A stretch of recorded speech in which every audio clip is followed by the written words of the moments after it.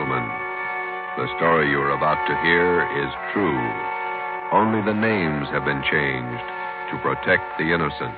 Fatima Cigarettes, best of all long cigarettes, brings you Dragnet.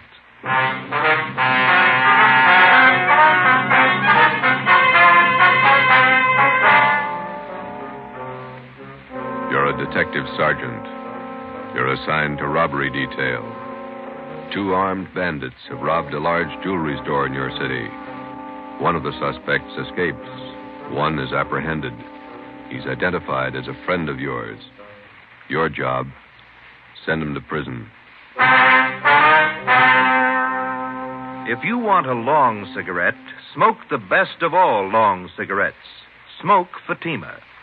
Fatima is the long cigarette which contains the finest Turkish and domestic tobaccos superbly blended to make Fatima extra mild. And that's why Fatima has a much different, much better flavor and aroma than any other long cigarette. That's why Fatima is doubling and redoubling its smokers. So, if you want a long cigarette, smoke the best of all long cigarettes. Smoke Fatima. Dragnet, the documented drama of an actual crime. For the next 30 minutes, in cooperation with the Los Angeles Police Department, you will travel step by step on the side of the law through an actual case from official police files. From beginning to end, from crime to punishment, Dragnet is the story of your police force in action. It was Tuesday, February 8th. It was cold in Los Angeles. We were working the night watch out of robbery detail. My partner's Ben Romero. The boss is Thad Brown, chief of detectives. My name's Friday. I was on the way over from the city hall, and it was 8:35 p.m. when I got to the second floor of the Georgia Street Receiving Hospital. Treatment room. Joe, hi. Hi, Doc. Ben, how's it going? Okay. It hurt for a while. Doc gave me an injection. 1/6 of a grain of morphine, Novocaine injection. The bullet still in your shoulder? Doc's about ready to take it out. As soon as I get the wound cleaned, here's the soap and water nurse. Alcohol sponge, please. How's it look, Doctor? Well, there's the x-ray. Shallow penetrating wound in the deltoid area. Sludge, larger than the soft tissue right here. Oh, yeah. No bone involvement. Lucky the bullet was spent. That's good. Feel okay? Sure. Nurse, methylate applicators, please. Thanks. Let's see now. Where'd you leave Tyler, Joe? Interrogation room. Reynolds and Thompson are with him. Let me have the probe, nurse. Yeah. Feel anything, Romero? No. That's it. You hear that? Hear what? Located the slug with a probe. Oh. Nurse, forceps. Thanks. There we go. Oh, steady. You call your wife? No, she don't worry. Here it is, boys. Want to mark it for evidence? Yeah, give it to me, will you? I will. Nurse, sterile saline solution. Irrigate the wound. No sign of Tyler's partner, huh, Joe? Guy got me? No, not yet, no. Sterile dressings, please. How long did you know this Tyler? Before he went wrong, I mean. I met him in the Army, helped him line up a job when he got out. It's too bad. Sure is funny. Meeting a friend of yours pulled an armed robbery. Must have surprised you, huh? Yeah, kind of. You want me to drive you home when the doc's finished here? Let's go back to the office and talk to Tyler first. Okay. Is that all right, Doc? No. You're staying right here, Romero, till tomorrow morning. If you haven't got a temperature by then, I might release you. Oh, it's only a flesh wound, Doc. I feel all right. I'm not taking any chances with gunshot wounds. If infection set in and you were laid up, I'd have the pension committee to answer to. You're staying here. Sounds like an order. It is. You can pick them up in the P&F ward tomorrow morning. Okay. You going to need anything, Ben? Yeah. I phoned to tell my wife I won't be home for dinner. His name was Max Tyler, white, male American, age 32. Dark hair, brown eyes, medium build, married, father of twin boys. He was a friend of mine. We served together in the Army overseas, and when the war finished, I came back to my job on the force, and Max went back to his old job. It didn't fit him anymore. He stopped working and started drinking. His wife didn't help much. Max started with small trouble, but it grew fast. On the afternoon of February the 8th, Tuesday, Ben and I surprised 2 men holding up a Main Street jewelry shop. Shots were exchanged, and Ben received a flesh wound in the shoulder. One of the hold-up men escaped. The other one was apprehended. His name was Max Tyler. Hi, Larry. Hi, Joe. Glad you got here. Tyler says he won't talk to anybody but you. Okay, boy. Thanks for standing by. Sure. I'll be outside if you need anything.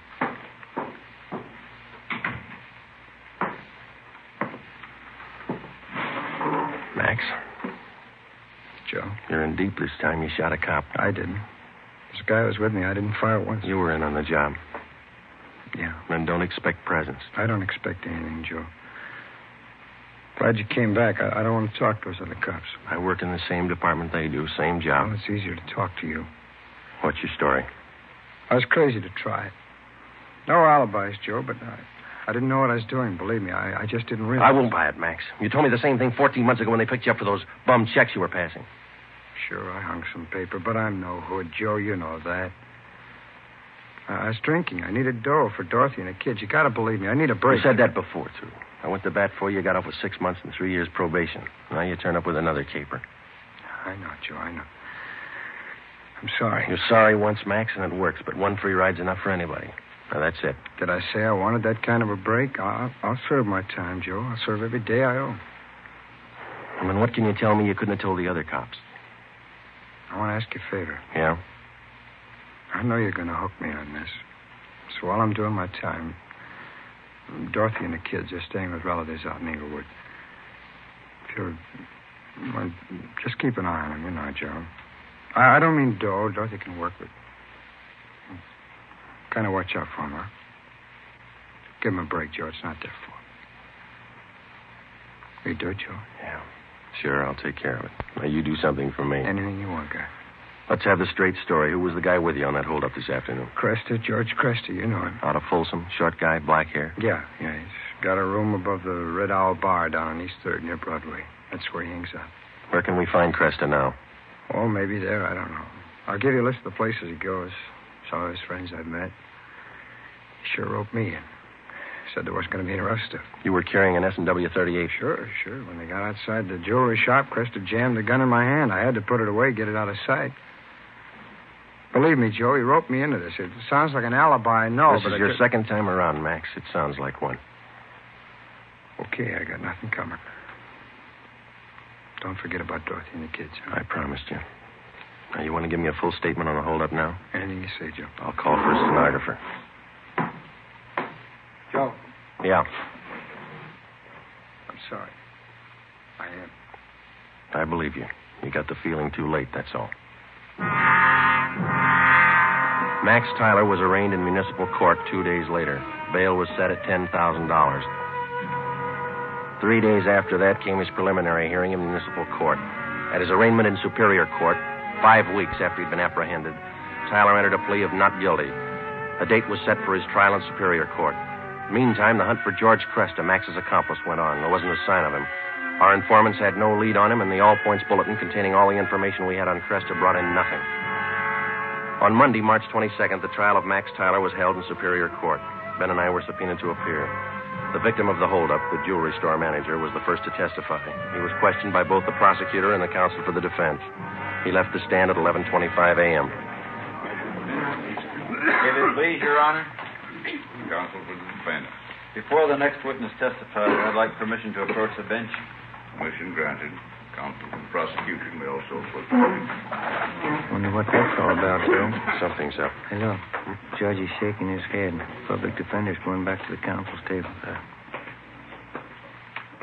Counsel for the defense. Your Honor, it's my client's desire to change his plea to guilty. Defendant rise and face the court.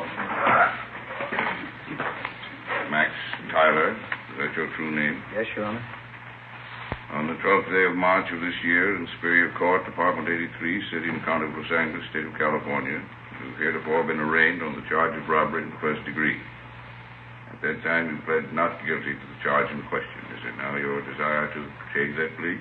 Yes, sir, it is. You've reached this decision of your own free will?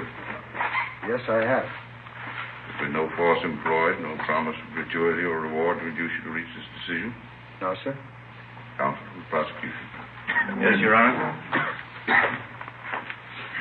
Max Tyler, on the 12th day of March of this year in Superior Court, City and County of Los Angeles, State of California, you are arraigned on the charge of robbery in the first degree. That time you entered a plea as set forth in this information. How do you now plead? Guilty or not guilty? Guilty. Is it stipulated that at the time of the commission of the robbery, the defendant was armed with a deadly weapon, to wit, a revolver? So stipulated. Court will fix the degree of robbery as robbery of the first degree. Your Honor, in the interest of justice, the people move to dismiss count 2, assault with a deadly weapon. At this time, Your Honor, the defendant waives time for sentencing and asks that he be sentenced immediately. Just a moment.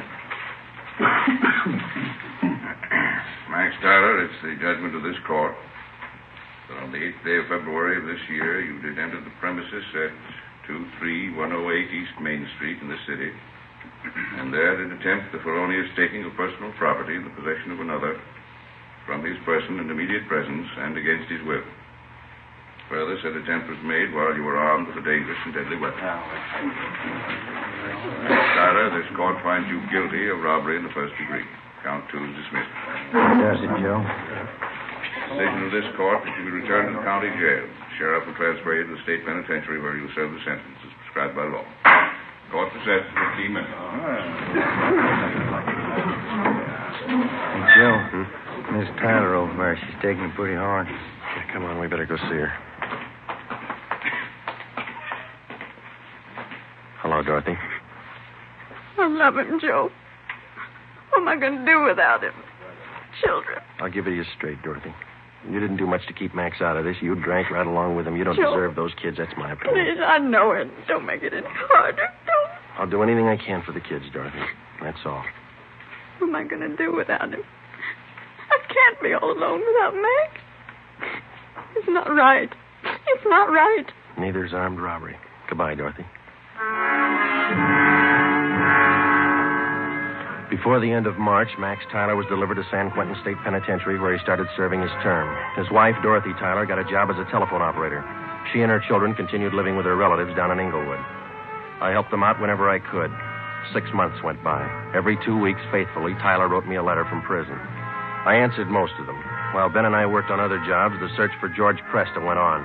We failed to uncover a single lead. 10 months passed. Tuesday, January 16th, 1949, 4 p.m. I checked in for work as usual. Hi, Joe. Cold out, huh? Yeah. Did you pick up the mail? Mm-hmm. There's a letter in your box from San Quentin. Tyler, huh? How's he doing, anyway? Good. Clean record. Got himself a pretty fair job in the prison library. Yeah. I talked to the warden up there. Says Tyler ought to be eligible for parole in about a year if he keeps his nose clean. You going to bat for Tyler again? I don't know. See what happens. How can you see anything in that guy? He's giving you nothing but trouble. Oh, a lot of people are giving him the same. Maybe that explains it. Not for me, it doesn't. I wouldn't trust him with dirty laundry. I get it. Robbery Friday. Joe, Miss Dorothy Tyler, I got to talk to you. Yeah, Dorothy, what's the matter? I found Cresta. I saw him. What? George Cresta. I know where he is. I saw him downtown. I followed him to his place. You sure it was him? I'm positive. He's staying at 134 Jesse Street. It's a rooming house just off Alameda. 134 Jesse. Got it. Thanks, Dorothy. Come on, Ben. 8 minutes later, Ben and I were interviewing the landlord at 134 Jesse Street, a cheap rooming house down on the south end of the city. The landlord's name was Peterson. We showed him Cresta's mug shot, and he told us he was in room 11. We went up a dark, narrow stairway to the second floor.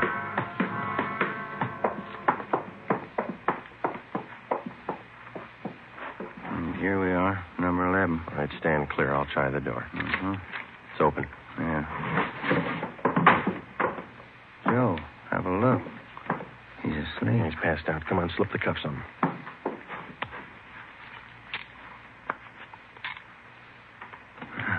That was easy. All right, I got his gun. He's been drinking, all right. He'll have a big hangover. He'll have a long time to get over it. George Cresta was booked at county jail on suspicion of robbery. 2 months and 3 weeks later in Superior Court, he was tried and convicted of assault with a deadly weapon and first-degree robbery and sentenced to the state penitentiary. The day after Cresta was sentenced, I was called to the office of Chief of Detectives Thad Brown. Friday, this Max Tyler is coming up for parole in a couple of months. He's a friend of yours, isn't he? That's right, in a way. You've been writing letters to the warden. You've talked to the parole board about him. Understand you're helping on his kids. A few presents. They haven't had much of a break. They're just youngsters. You're working hard to get Tyler's parole. Do you think he's worth it?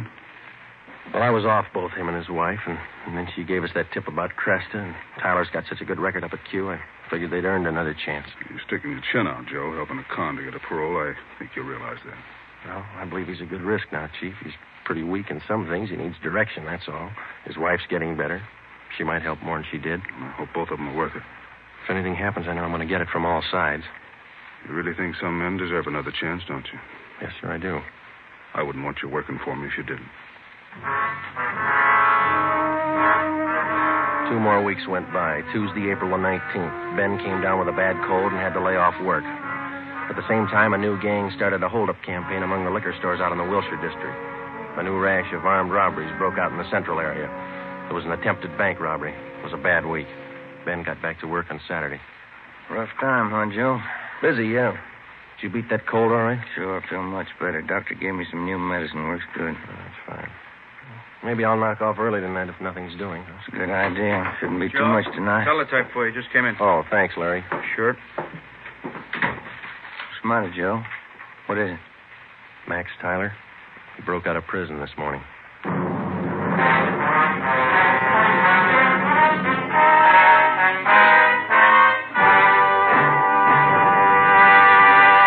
You are listening to Dragnet, authentic stories of your police force in action. And now, here's an authentic report from Fatima Cigarettes. In 1949, Fatima doubled, tripled, and quadrupled its smokers. In 1950, enjoy Fatima yourself. You'll find Fatima extra mild. Because Fatima is the long cigarette which contains the finest Turkish and domestic tobacco superbly blended to make Fatima extra mild. You'll find Fatima tastes much better. Fatima's superb blend gives you a much different, much better flavor and aroma than any other long cigarette. You'll find Fatima tops in cigarette quality. Fatima has always stood for the best in cigarette quality. For a new year of great smoking enjoyment, buy Fatima in the appealing golden yellow package. You'll agree, Fatima is the best of all long cigarettes.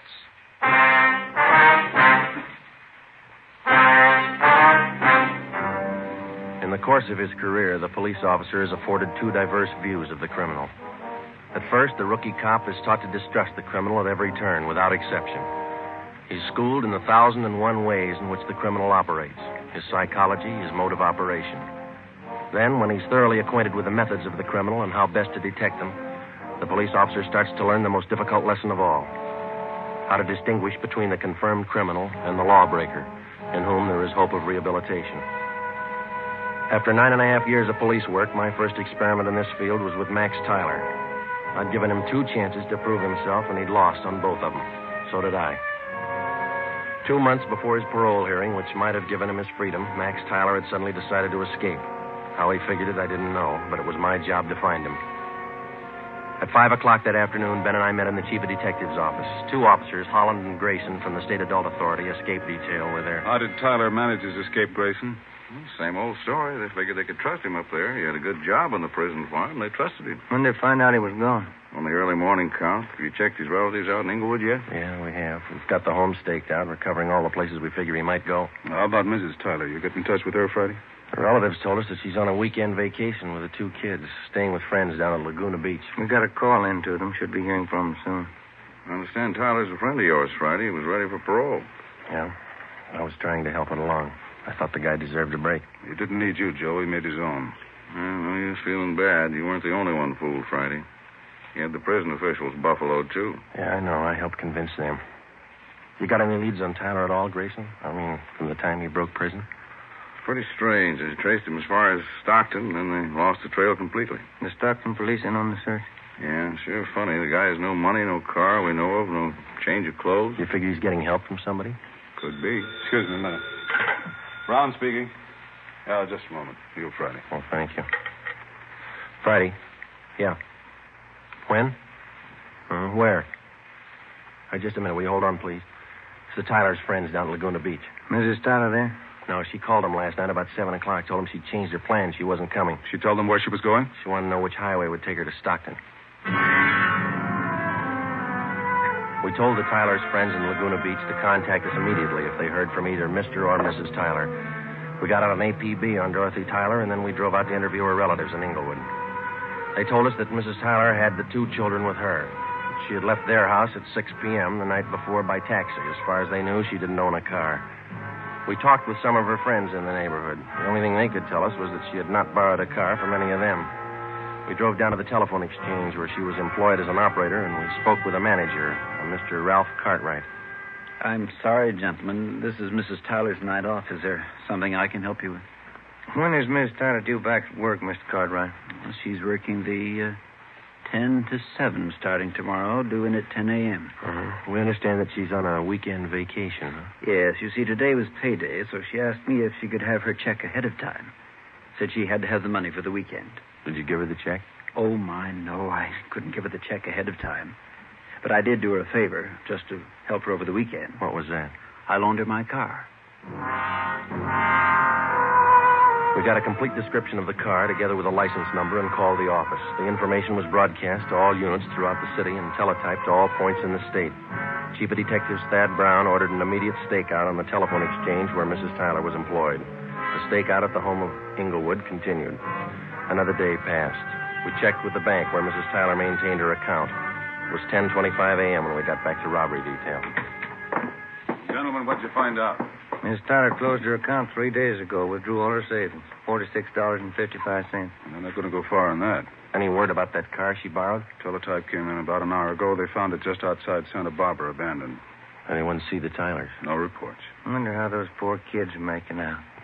He must be crazy, and his wife, too. If she was going to help him pull an escape, why'd she have to drag the kids along? That's the way some parents figure, Friday. They owe their children nothing. The children owe them everything. Call for you, Friday. Taylor 2. Oh, thanks, Larry. Friday. This is Hopkins, Friday, on stakeout at the phone exchange. Yeah, Bert. Tyler woman came for a check. We got her.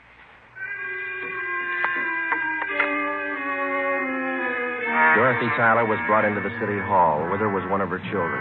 He was delivered to the juvenile authorities for the time being. Mrs. Tyler was brought to the interrogation room. She refused to admit anything to the officers from the adult authority. She said she wanted to talk to me. I went in. She threw her arms around me and started crying. Joe, you won't let him get Max, will you? You won't let him. I'm after him as much as they are, maybe more. Where is he? I can't tell you. Why'd you do it, Dorothy? Why? Oh, you know why, Joe. You know why. I had to see him. I had to be with Max. It's a bum deal. You traded days for years. They can't get him.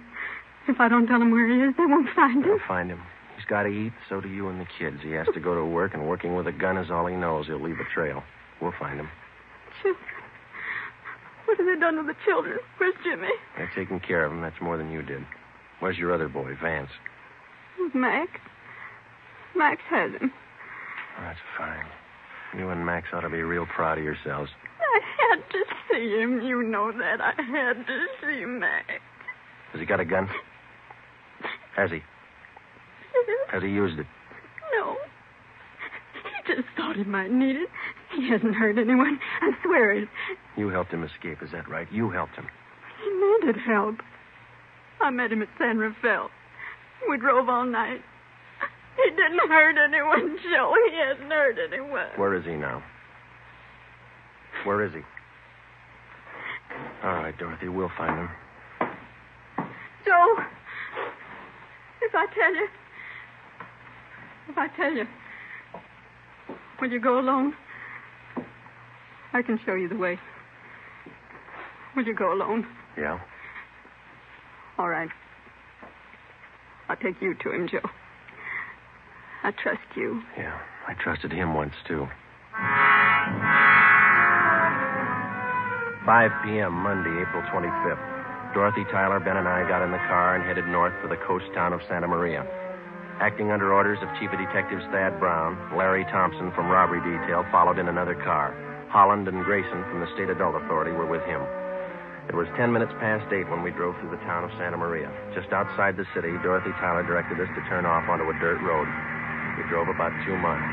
She told us to pull up. Across that field. Shack by those trees. Lonely out here. I'll go with you, Joe. Maybe Max won't understand. You stay here. Joe, that car. car stopped here. It's cops, Dorothy. It had to be. They won't shoot unless Max does. You promised. You said you'd go alone. I'll go alone. Friday? Hello, Grayson. Where is he? She tell you? That shack over there across the field by that clump of trees. He's got one of the kids with him, that right? Yeah, he won't be any trouble. He's armed. The cons up at Quentin say he won't be taken alive. They say he'll shoot it out. They talk a lot. You better let us take him. You're not getting paid for this one. I'll take him alone. I made a promise. That guy in the shack's in the habit of breaking promises. I keep mine. Keep an eye on Miss Tyler, will you, Ben? Thompson's watching her. I'm coming with you. I told her I'd go alone. There's 2 doors, front and back. Which one you going in? Front. I'll be around back. Careful, Joe. Yeah. I'll be right back, Grayson. I started to cross the field. The shack was about 100 yards from the road. The field was uncultivated, and I wasn't sure of my footing. I stumbled over a tree stump. Halfway across the field, the lights in the shack went out. Who's that? Who is it? It's me, Max. Joe Friday.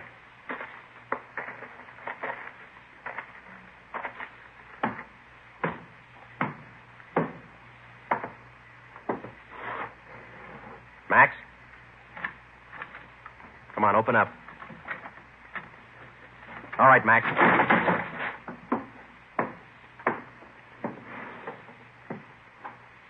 Why the gun, Joe? I never thought you'd take me with a gun. I never thought I'd have to kick down a door to get you.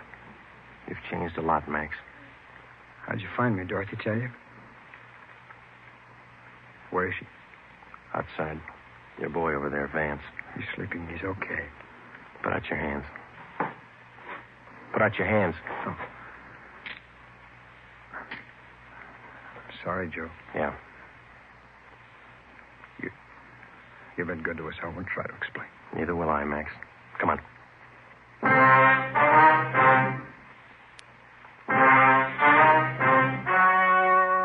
The story you have just heard was true. Only the names were changed to protect the innocent. On June 2nd, trial was held in Superior Court, City and County of Marin, State of California. In a moment, the results of that trial. It's amazing how many long cigarette smokers are changing to Fatima. Here are the actual figures. New York Division. Fatima sales up 132%. Los Angeles Division. Fatima sales up 545%. St. Louis Division. Fatima sales up 548%. Yes, in 1949, more and more smokers discovered that Fatima is the best of all long cigarettes. They found Fatima extra mild. They found Fatima has a much different, much better flavor. They found the name Fatima means the best in cigarette quality. In 1950, enjoy Fatima yourself. Best of all long cigarettes.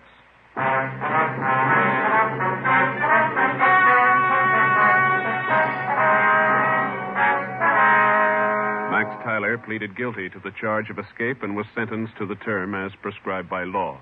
He was returned to San Quentin and then transferred to Folsom Penitentiary, where he is now serving his sentence.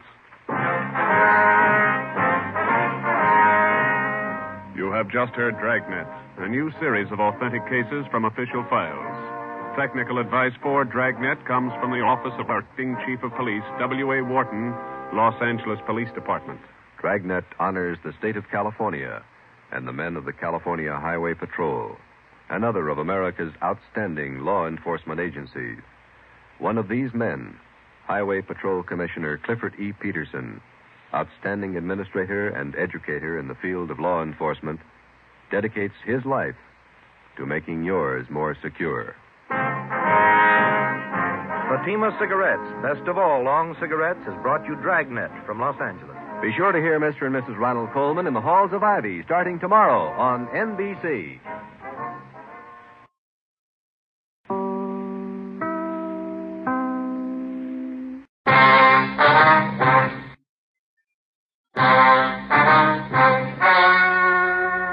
Ladies and gentlemen, the story you are about to hear is true. Only the names have been changed to protect the innocent. Fatima Cigarettes, best of all long cigarettes, brings you Dragnet.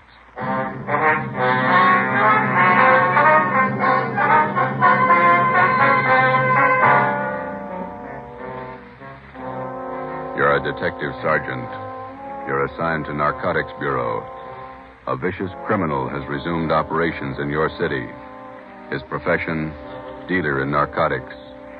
You know his name. You know he's guilty.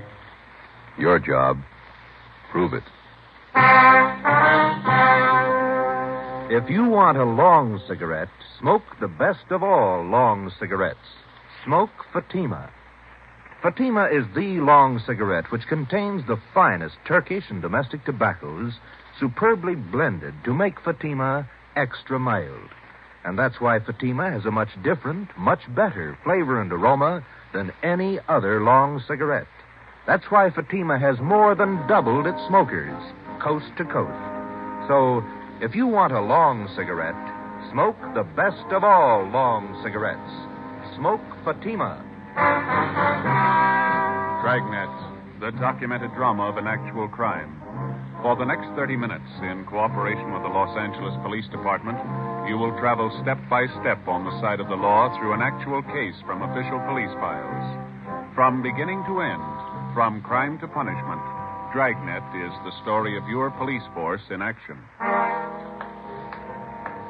It was Thursday, January 21st. It was cold in Los Angeles. We were working the night watch out of Narcotics Bureau.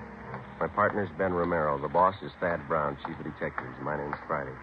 I was on the way back into work, and it was 3:49 p.m. when I got to the main lobby of the City Hall. Public phone booth.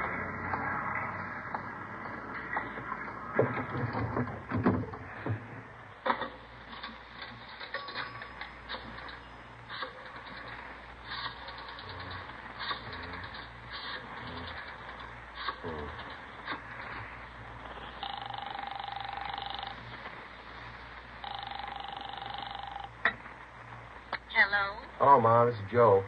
Joseph, you said you were going to be home at 4 o'clock. Oh, I couldn't help it, Ma. They changed the schedule. I got my stuff all right. Thanks for packing it. Well, I put your socks and your clean T-shirts on the bed. Did you put them in your bag? Yeah, I got them. Got them off the clothesline right after you called. They weren't quite dry, or I would have packed them for you. I got them all right. Listen, Ma, I'll call you whenever I get the chance. Now, don't worry. How long are you going to be gone? I haven't any idea. Maybe a month. All depends. How can I get in touch with you? You can't. Call Ben. He'll get the message to me somehow. Where is it you're going, Joseph? Well, I'm not going anyplace, Ma. I'll be right here in the city, but I just won't be able to come home for a little while. It's a special job. No, like the last time. Yeah. Well, you be careful now. Watch what you order when you're eating out in those awful restaurants. Yes. And get your rest. Yes, you ma'am. need plenty of rest. Yeah, okay, Ma. I'll be all right. I was shopping today. I bought a nice loin roast for dinner tomorrow night. Now, you won't be here. Well, why don't you invite the neighbors over? The Newtons? That'd be good company for you. Well, maybe I'll ask your Aunt Elizabeth over. Yeah. Now, don't worry. If you want to get in touch with me, you deliver the message to Ben, okay? Yes. All right. What kind of work you be doing? It's going to be dangerous? Oh, it's just another job, Ma. It'll work out. I'll call you when I can. All right, Joseph. And be careful now. Take care of yourself. Yeah, you too. Goodbye, Ma. Joseph. Bye.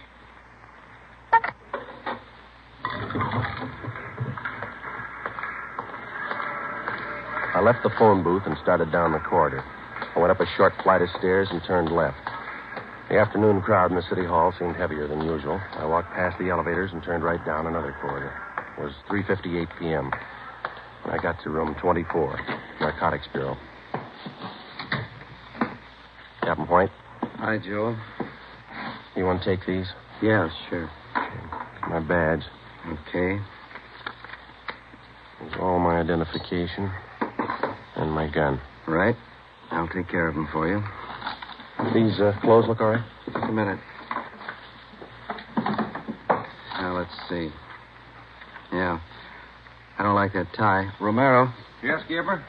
Let's see your tie. Yeah, swap with Friday, will you, Ben? Oh, Christmas tie's pretty loud. Mine's not.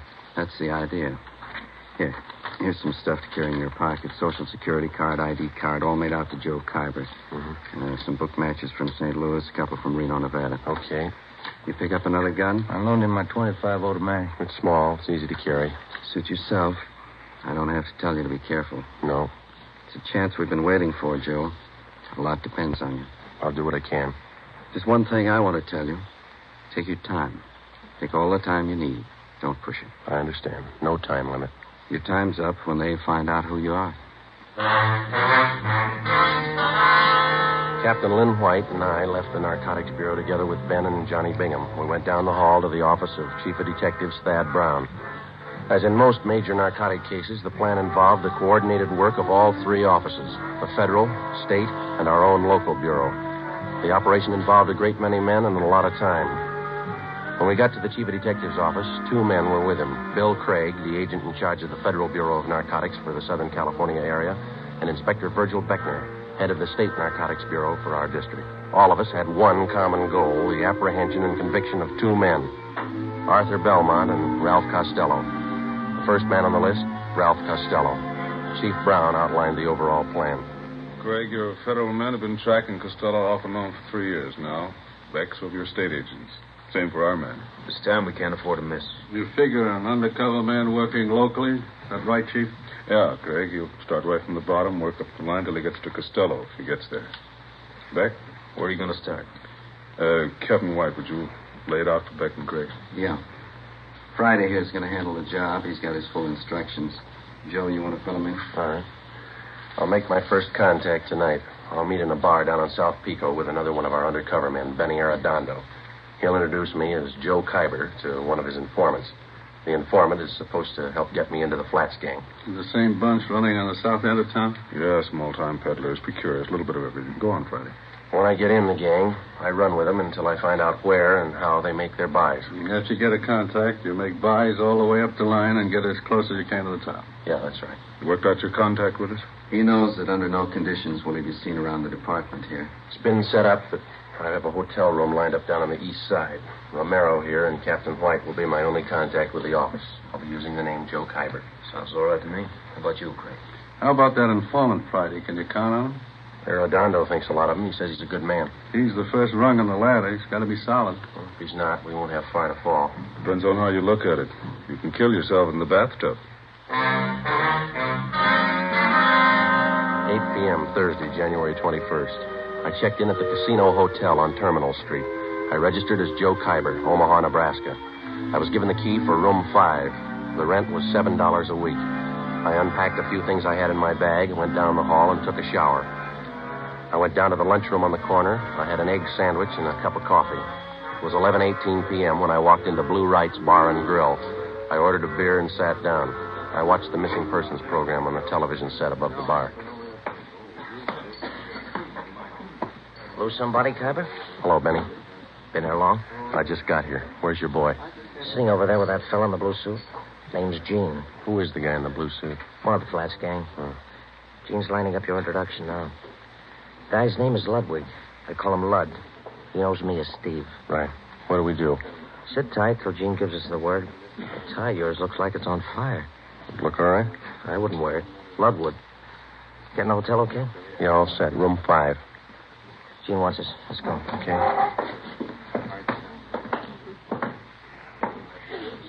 Hi, Steve. See, your boy got here. Yeah. Gene, meet Joe Kyber. Hi. This is Lud. Joe Kyber, Lud. Sit down. You like the fights, Kyber? Yeah. They got nothing out here in that line. I used to go to the Garden when I was east. I got some fine cards at the Legion. Where? Hollywood Legion, Friday night. Some classy-looking fighters out there. Where's that? Out in Hollywood. Nice little stadium.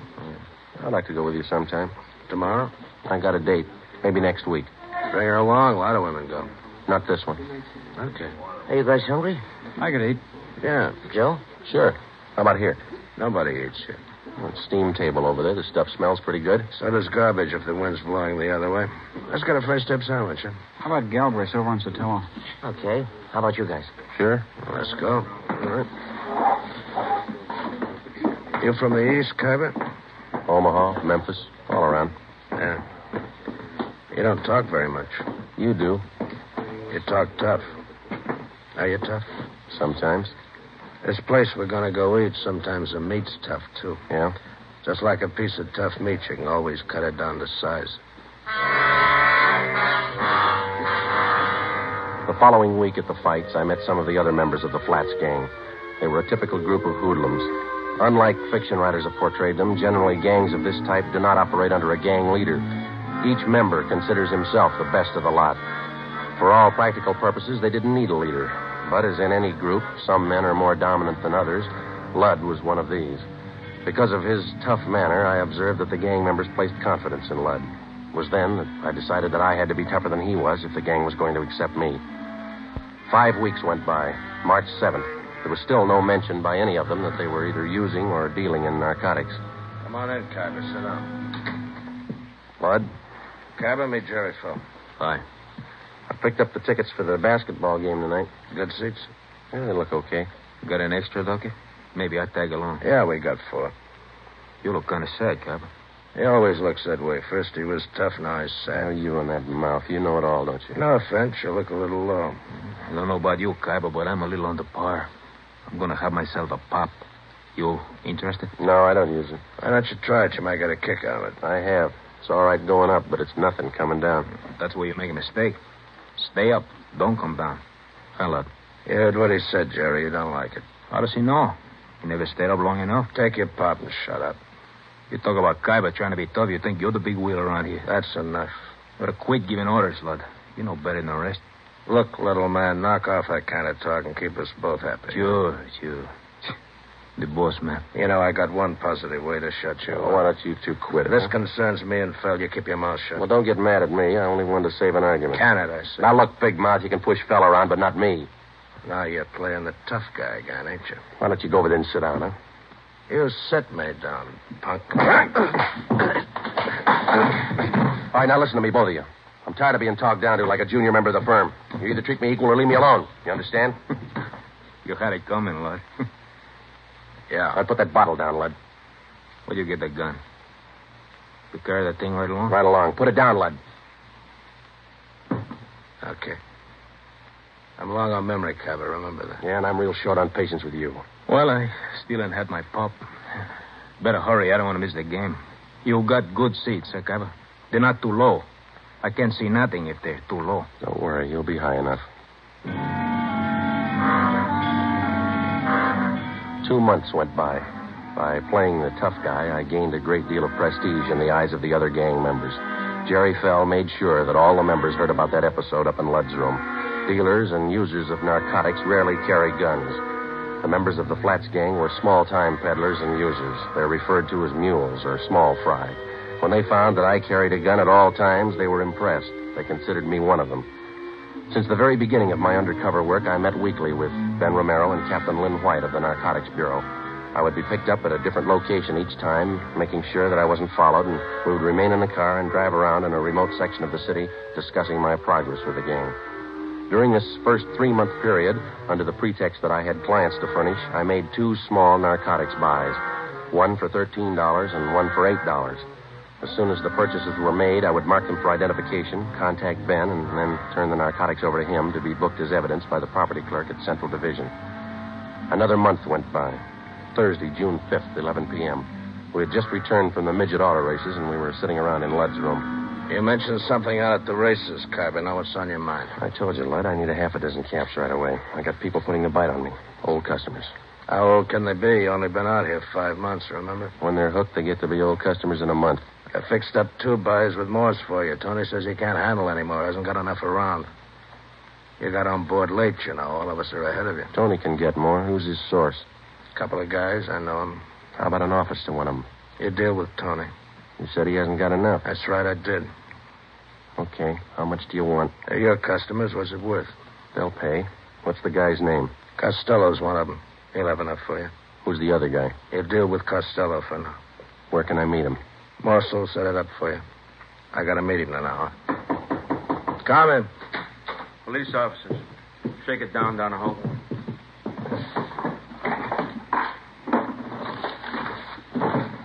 What's the trouble? We're checking for a robbery suspect. Find anything, George? Room's clean. We don't know anything about a heist. You'll have to come downtown and answer a few questions. What's the matter with you, fella? You look like we spoiled your party. Yeah, you spoiled it.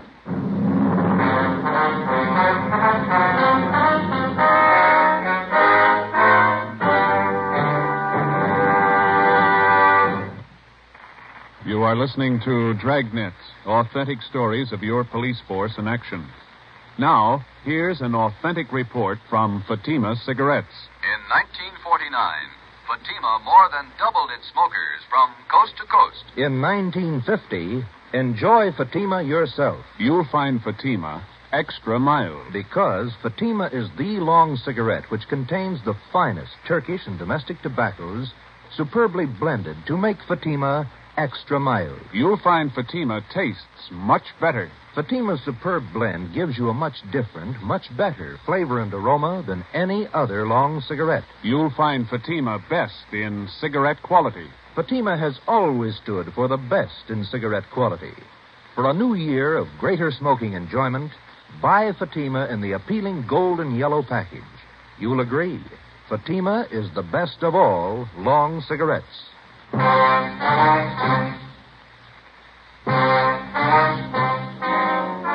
The chance of my being picked up while working on an undercover assignment was one which all of us had considered.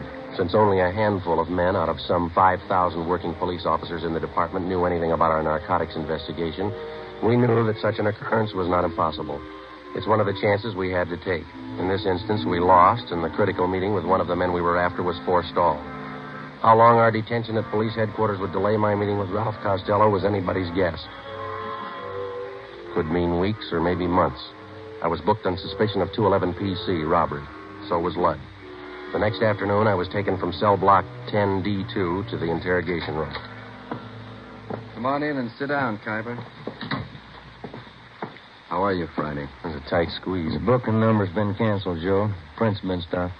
Those two men from robbery who pulled me in, Wynn and Donahoe, I thought I was in trouble for a minute. They had no idea you were in that room. Once they got up there, they had to follow through. Well, they played it right. They remembered their etiquette. If either one of them had said hello before you did, you might have been in big trouble. Well, I'm in big trouble anyway. I had a meet all set with Costello. Almost set, anyway. Just a case of bad timing on that pickup, huh? Well, if they'd have got there 2 hours later, it might have been different. Well, how do you stand now? How close are you to Costello? Well, I need some more money. I got to pay off Ludd. And he'll take you to Costello if you pay the right price? Yeah. Ludd's working through Morse. You know about him. Remember, Friday, if there's any questions when you get back to that gang, you were booked for CCW. You're out on bail. Yeah. I got you another gun, Joe. 32 automatic. Okay? Yeah, thanks. I couldn't go back with the same one. What about the federal and state men? How are they doing? Pretty good. Federal men picked up Costello in Fresno. He was connected with the sale of 6 cans of H. Mm-hmm. That much heroin up there. No wonder Ludd can afford to hold me up. He knows there's a shortage down here. Case isn't too strong against him. When it looked definite that we had him, they were going to call you off. He's out on bail. Costello's back down here now. Yeah. Seems like we get our hands on the guy, but we can't hold him. Narcotics in their possession or under their control. That's what the book says. That's the way we got to get him. We'll get him that way.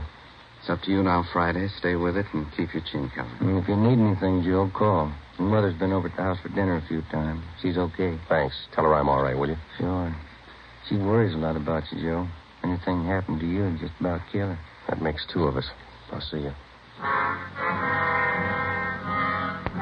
Before I left the city hall, Captain White drew out some more money from the Secret Service Fund. This fund is for the sole purpose of undercover work. This latest amount was for the narcotics buy that I hoped to make with Ralph Costello. An hour before I left, Ludd was released on a writ that he had arranged for. Saturday, June 7th, 9 a.m., I checked back into my room at the Casino Hotel. During the 3 weeks that followed, I kept asking Ludd to arrange a meeting for me with Tony Morse, the next man on the ladder, on the way up to Costello. Ludd kept stalling me.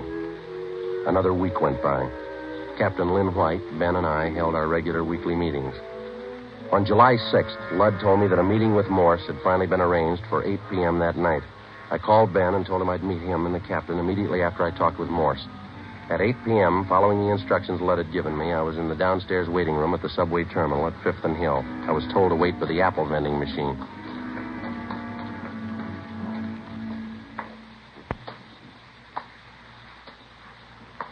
Excuse me, mister. Oh, yeah, sure.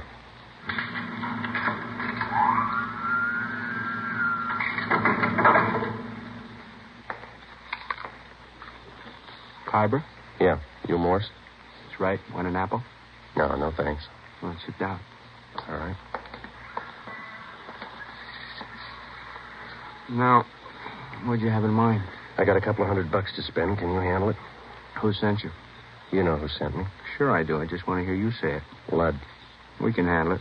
What do you have in mind? I said $200 worth. That's 40 caps. We got it. None of that Mexican junk. I want European stuff. You bought before. You'll take what we got. That last buy I made through Lud, the junk was cut to nothing. Can only use so much milk or sugar, you know. By the time it got to you, it was probably cut pretty thin. So was the price you paid for it. I'm not looking for bargains. I push to good people. I want good stuff. You'll do better this time. You're not dealing with Lud. Sure, we cut it. No more than anybody else. Not as much as Lud. When can I get it? You got some sick people? Couple. Have it for you in an hour. Where's the meat? Got a watch? Yeah. What time you got? 12 minutes after 8. Add a minute. Make it 13 after. Okay. An hour from now. 9:13. Meet Lud at Macy and Brooklyn on the corner. He'll tell you what to do. Will Lud have it? Meet Lud at 9:13. See you later, Keimer. Oh, wait a minute. How do I know you're leveling? How do we know you are? I went out the front of the subway terminal building. I took a cab down to 7th and Main. I got off and walked into Pop Sherman's bar. I called the office and set up a meeting with Ben and the captain. I ordered a beer, paid for it, left my change in the bar, asked the bartender to watch it, told him I'd be right back. I went out the back way, crossed the alley, and got down to Los Angeles Street. I walked up to 9th and picked up a cab to take me to Fulton and Covina Avenue. I got out and walked 2 blocks. It was 8:41. Joe? Hi. You meet Morse? Yeah. Sure nobody tailed you? I took all the precautions. What's you said of? Well, I'm not sure, and I don't have much time. I'm going to make the buy tonight. When? 9:13. You don't have much time. Kind of rushing it, aren't they? I figured I'd better play along. Who's the meet with? Morse told me to meet Lud at Macy and Brooklyn. Said that he'd carry it from there. Costello in on it? I don't know. You got it all. All right. We'll start picking up the Flats gang. Everyone but Lud. What do you think? Well, the way I got it figured, Morse is Costello's runner. He checked me out, and as far as I could tell, he thinks I'm okay. Yeah. I got a hunch Lud's going to take me to either Morse again or Costello or possibly both. I don't know where the actual meet's going to be. That means a tail job. We'll have to pick you up at Macy and Brooklyn and stick with you until after Lud leaves, if he does, and follow through with you. Figure it wide, Skipper. Don't worry. I know we're close. What time you got, Romero? 10 minutes to 9. Turn down the next block. Right. Pull up here, Ben. Okay. Here you go, Friday. Keep your chin covered. Yep. Hey.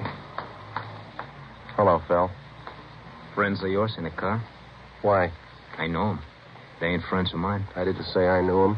I don't know the guy driving, but the other guy, I seen him lots. Just about 4 weeks ago, we all seen him, huh? That fuzz, white, narcotics man. Oh, yeah. Well, they've been riding me since they picked me up with a gun. Won't do, cop. Narcotics man ain't got nothing on you. That was robbery, remember? They got a make on me from Nebraska. They've been on me ever since I got here. That figures. You're one of them. All right, look, Jerry. I'll argue with you later. I'm in a hurry. I got to meet Lud. I tag along. I want to see Lud, too. You going to spill to Lud about what you think? Maybe. I figure I owe it to him. I known him a lot longer than you. I know he ain't no cop. And you're sure that I am? I know you are. Let's see what Lud thinks. Yeah. All right, come on. On your feet. Get out. I looked at my watch. It was 2 minutes to 9. In 15 minutes, I had to meet Lud. I had to hit Jerry Fell. I couldn't take the chance of him getting to Lud before I did. I couldn't leave him. I couldn't take him with me. I pulled him to his feet and half dragged and half carried him 2 blocks before I spotted a patrolman. Hey, officer! Officer, over here! Yeah, what's the trouble? I'm Friday, Central Narcotics. Yeah. Take this man and get him downtown. Contact Chief Brown. He'll identify me. Serial number 2288. Friday, Narcotics. The suspect's name here is Jerry Fell. You got it? Yeah, you got some kind of identification? No, I haven't. Not a thing. It's a special duty. I'm sorry, I don't know you. I have to hold you till I call in. All right, but hurry, huh? Call box right here.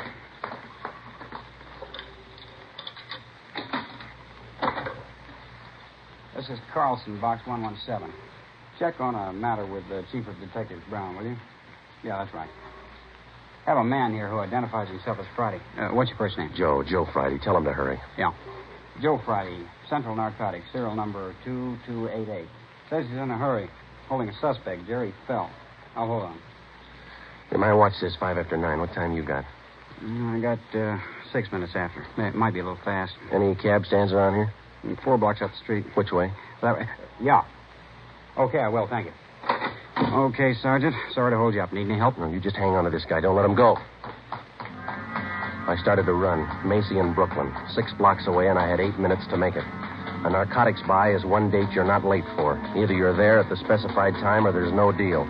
The veteran narcotics peddler knows that that's the only safe way for him to operate. A minute, one way or the other, could mean an arrest. I ran. You're out of breath, Khyber. Anything wrong?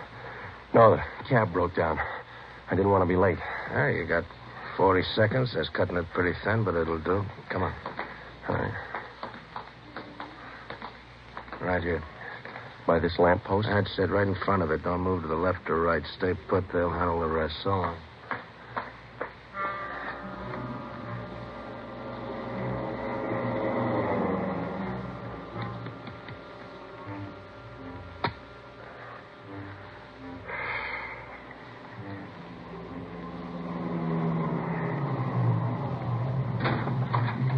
Get in, Khyber.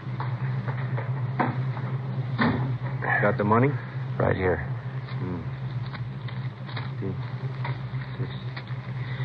200. Here's your package. Okay. That's it. Joe Khyber, meet Ralph Costello. Hi. Hello. Out this side, Khyber. Okay. I'll see you.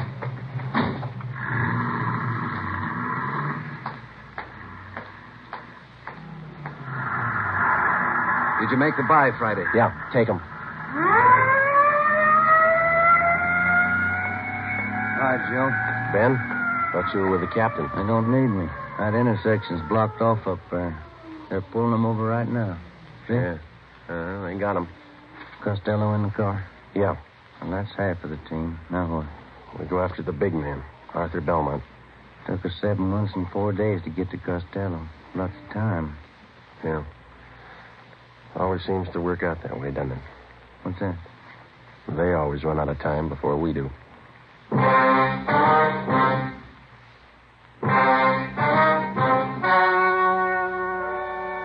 The story you have just heard was true. Only the names were changed to protect the innocent. On July 6th at 10:45 p.m., Ralph Costello was taken to the Narcotics Bureau, the interrogation room. In a moment, the results of that interrogation. It's amazing how many long cigarette smokers are changing to Fatima. Here is the actual report. From coast to coast, Fatima has more than doubled its smokers. Yes, more and more smokers every day are discovering that Fatima is the best of all long cigarettes. Smokers find Fatima has a much different, much better flavor and aroma than any other long cigarette. They find that Fatima is extra mild because it's the long cigarette which contains the finest Turkish and domestic tobaccos superbly blended to make it extra mild. Enjoy extra mild Fatima yourself. Best of all long cigarettes.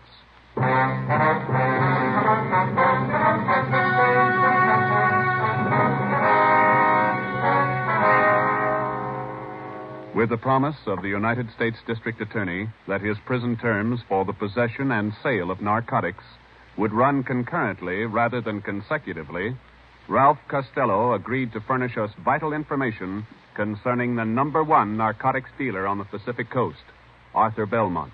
Next week, the big man, Arthur Belmont.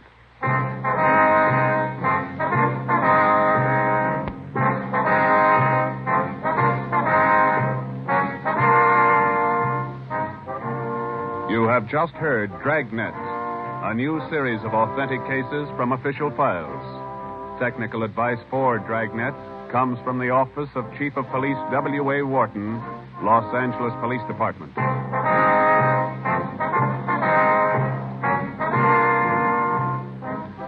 Fatima Cigarettes, best of all long cigarettes, has brought you Dragnet from Los Angeles. Hear Mr. and Mrs. Ronald Coleman in The Halls of Ivy, tomorrow evening on NBC.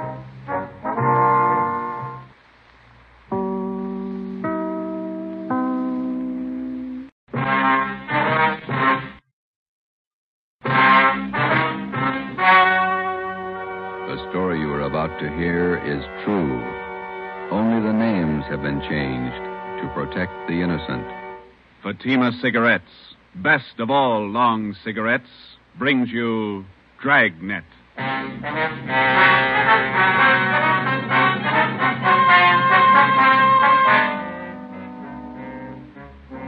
detective sergeant. You're assigned to Narcotics Bureau. For 7 months, you've been working with federal and state agents in breaking a narcotics ring. You've apprehended the small fry. Next in the line, the big man. Your job, get him. If you want a long cigarette, smoke the best of all long cigarettes. Smoke Fatima.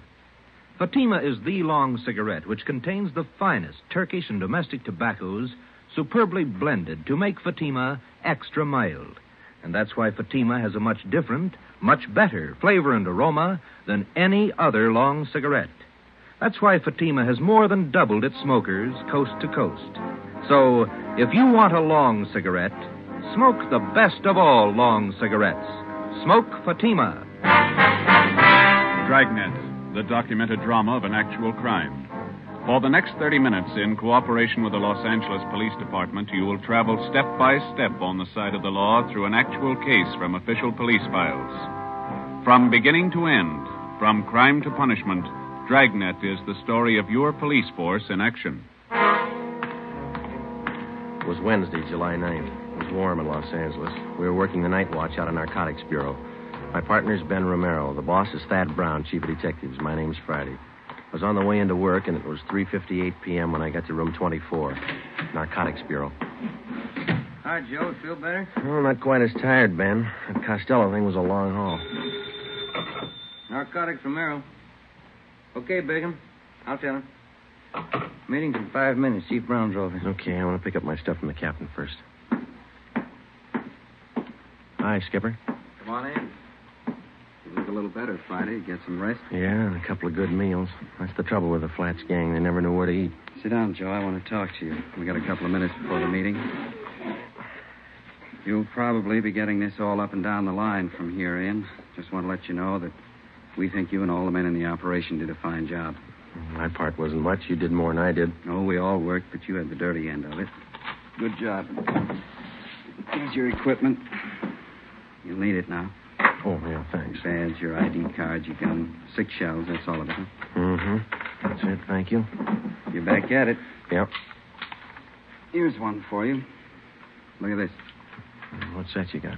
Mug shot of a girl picked up in a narcotics raid last night. Oh, a pretty girl. Long blonde hair, beautiful eye. She looks young. High school girl? She was when that picture was taken, 1947. She was 16. Here, look at this one.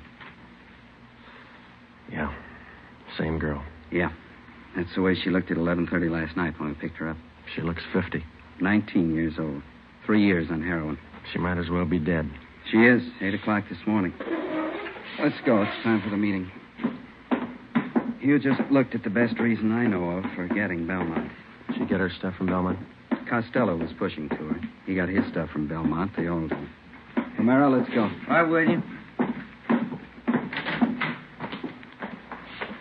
Anybody brief you on the Costello interview, Joe? No, not yet. Chief Brown will fill you in. Here we are.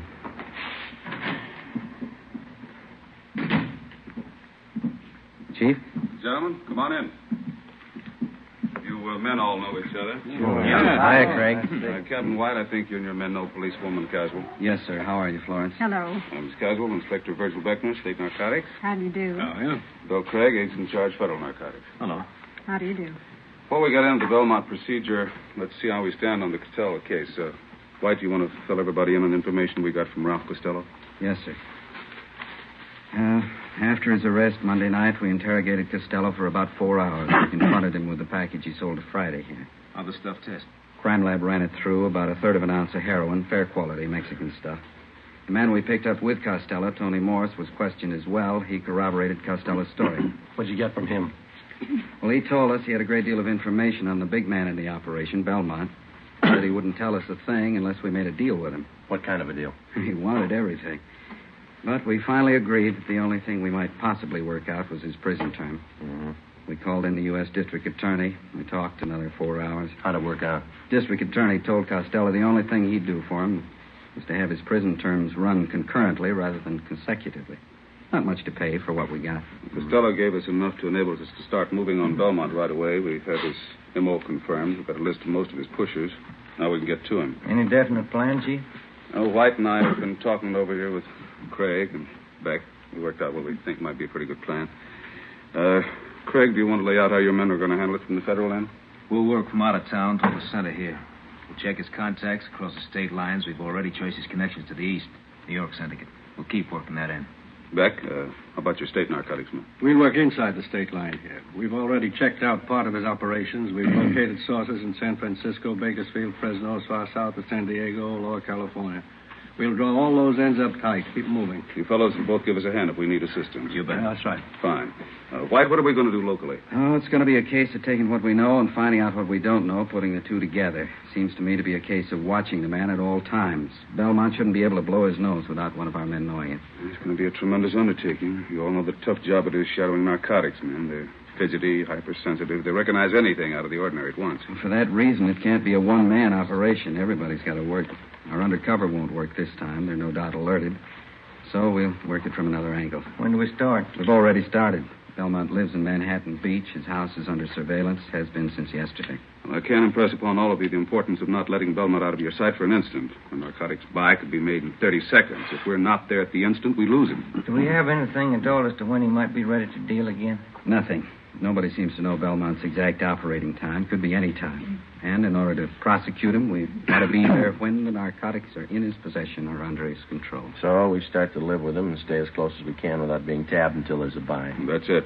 Captain White has all the assignments for our local men. Okay. We'll watch him. And stay close to him. If he makes a move, be there. The meeting lasted 4 hours. During that 4 hours, a plan was formulated which we hoped would end in the successful apprehension of the number one man in Pacific Coast narcotics traffic, Arthur Z. Belmont. How do you watch a man, his every move, for 24 hours, day in, day out, without his knowing it? How do you watch a man whose very existence depends upon not being watched, who is expertly schooled in every trick and device of police surveillance, whose method of operation will change with the slightest disturbance of his daily routine, and if that M.O. changes, you've lost him. Thursday, July 10th, in the small Los Angeles suburb of Manhattan Beach, population 10,172, 3 very ordinary events took place. A public nurse began a house-to-house survey. She asked the simple question, have you ever been vaccinated for smallpox? She started canvassing 27 blocks from the home of Belmont. Policewoman Florence Caswell. 2 Japanese gardeners new to the city of Manhattan Beach began soliciting work. They started asking for jobs 38 blocks from the home of Belmont. Sergeant Ten Fujikuni and Patrolman John Kagawa. A team of surveyors driving a station wagon marked with the seal of Los Angeles County began taking linear measurements for the proposed enlargement of storm drains in the area. They started 14 blocks from the home of Belmont. Lieutenant John Bigham, Central Narcotics, Sergeant Ben Romero, and myself. Okay, Ben, bring in the rod. Let's knock off for lunch. What do you want to eat, John? In the wagon. Better take the transfer with us. Kids might pick it up. Okay. I got it. I can't keep the sand out of my shoes. Might as well get used to it. We're a long ways from home. Yeah. 9 years on the job. It's the first time I ever brought my lunch in a paper sack. Who knows, Joe? This might change your whole way of living. You bet. You want to sit in the front? No, I'm getting back. Fellas, have a look at the local paper. No, why? Manhattan Beach Sentinel, down the bottom of page 1 in the box. Read it. Yeah, let me see. Mm. Well, it's good. What is it, Joe? Read it out loud. Well, it says preliminary work on storm drains started. Surveyors. Well, it goes on to say that surveyors have started taking measurements for the new drains. Captain White's idea had the story planted, even got a release from the planning commission. It won't hurt us a bit. Well, you said lunchtime. I've got enough here for the whole department. 4 hard-boiled eggs. See what kind of sandwiches I drew. Deviled egg. Look here. She even put them on egg bread. I hate eggs. Looks like the captain driving up the street. Mm-hmm. Yeah, that's him. Driving a city car. Chief engineer. How's it going, Bigham? Fine. Slow. Had your lunch? What do you got? Deviled egg sandwiches. Got plenty. Can't stand them. How about ham and cheese? Yeah, thanks. There you go. How's everybody else doing? Very slow. Takes time. Got to keep taking our time. If we tip it before we got close enough, Belmont's on his way. Mm-hmm. How long are we going to have to keep our distance? Not much longer. We can't take a chance of starting everybody out right on top of Belmont. It might look funny to him. Anybody else would be okay. The average person, your operations might look normal, but we can't afford to try to get it by Belmont that way. With a hop cutter, you never know. It's not so much that we don't know. We just can't take any kind of a chance. That's what I mean. He might have started right on Belmont's front lawn, and he's never got wise. But we wouldn't want to risk it. Belmont been out of his house today? On the go quite a bit. Left his house at 9:13 a.m., went down to the ShopRite market, bought a half-pound of bacon, 2 dozen eggs, loaf of bread, whole wheat. Sergeant Hodges waited on him. He's clerking in the grocery department. Then he drove over to his neighborhood gas station, got a full tank of ethyl and 2 quarts of oil, 30 weight, drove home, got back at 9:42. He's still there? Yeah. About time you guys were back at it, huh? Right. Okay, Ben. You want to grab some of the gear? Yeah. Let's go. Hey, Joe. Give me a leftover bread crust, will you? I'll give him to Seagull. Yeah, sure. Here you go. Well, foot by foot, we're getting closer to Belmont. Hope nobody tips it. Nobody should, unless you don't trust those gulls. We surveyed the city of Manhattan Beach for 5 weeks. Policewoman Caswell, posing as a nurse, continued canvassing. Everybody concerned with the job of standing watch over Arthur Z. Belmont carried out their routine day by day. Daily reports came in from everyone in the operation. These reports would be sifted at Central Narcotics and progress reports compiled for the use of those in the field on the Belmont case. All police cars, as well as city cars, such as we were employing, were equipped with 3-way radio communication. All personnel were in constant contact with one another. Wednesday, August 12th, it was the decision of Captain Lynn White that the idea of our posing as city surveyors had been exhausted. Further use of this could possibly arouse suspicion. Belmont lived at 1227 Ocean Avenue. 2 days before we were called off the surveying job, the city leased the private residence at 1216 Ocean Avenue. A van load of furniture was moved in. Drapes and curtains were hung. Regular deliveries of daily newspapers and milk were made to the house. To all outward appearances, the house was occupied by an average family. Actually, it provided another blind from which we could continue to observe Belmont. Shortwave radio equipment was installed in an upstairs room. Ben and I were assigned the night watch. Another car just stopped in front of Belmont's house. How many does that make? 3 cars. Just a minute. Yeah. A couple of guys getting out. Went up the front door. Where? Let me see, huh? Take a look. Watch curtain. Yeah. Belmont answered the door. He's letting him in. Something's doing. What do you think? I don't know. You called Captain White, didn't you? Oh, an hour ago. Just after the first car pulled up. He'll park in the alley and come up the back way. I better check with everybody again. This portable seemed to warm up slower than our car radio. About the same. Here we go. Unit 140K to Unit 145K. 145K, go ahead. Just checking. Your location the same? That's right. Ocean Clipper. We got 3 cars to cover now. Stand by. Roger. Unit 140K to 143K. 143K, we got it. Standing by. Location still good? Same. Be talking to you. Stand by. 140K to 149K. 149K, go ahead. Stay put. We got 3 cars now. Yeah, we heard. Still the same spot. Standing by. Roger. Captain just pulled into the alley, Joe. Don't worry. Good. Belmont's porch light just went out. Let's see. 3 guys came in the first car, 2 in the second, 2 in the third. Is that right? Yeah, 7 all told. 8 counting Belmont. Maybe he's running for office.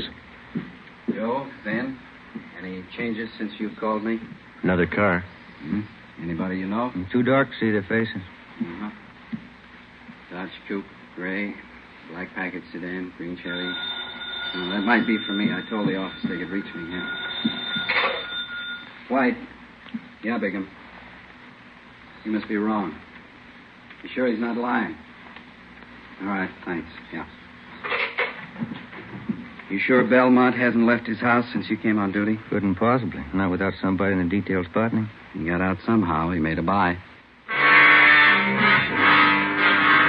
Captain White called the office and talked to Benny Arredondo, our narcotics undercover man. He confirmed the fact that somehow Belmont had a meet and successfully completed a narcotics transaction. None of us could figure how, and we didn't know when the meet took place. Arredondo told us that the buy had been made sometime in the past 10 hours. The arresting officers had recovered a portion of the narcotics, 2 bindles of heroin. They were found in the possession of one of Belmont's runners, Archie Scott. I can't figure it. What do we do now, Skipper? Sit tight and watch those 3 cars in front of Belmont's house over there. Maybe he didn't have to leave the house to make a buy. That's the way I got it pegged. Those cars down there, those are the first visitors he's had in the past 24 hours? As far as anybody knows, we watched it close. Sometimes it's like that. It looks like somebody's coming out over there. 2 guys. How many in there? 8, counting Belmont. All right, Friday. Get to the cars. Yeah. They started to move out yet? No. 5, 6, 7. That's all of them. They're heading for the car. Yeah. Looks like a 3-way switch. We'll see when they start to move out. Attention, all units and special details. Stand by. Here's the license numbers, Joe. Oh, good. I need those things. Green Chevy's headed south. Black package going north. So's a Dodge Coupe. Uh-huh. Dodge turned left at the corner. It's headed east now. Got it. 140K to all units and special detail. Unit 149K. 149K, go ahead. 1946 green Chevrolet sedan, license 61 William 852, headed south on Ocean. Roger. Unit 145K.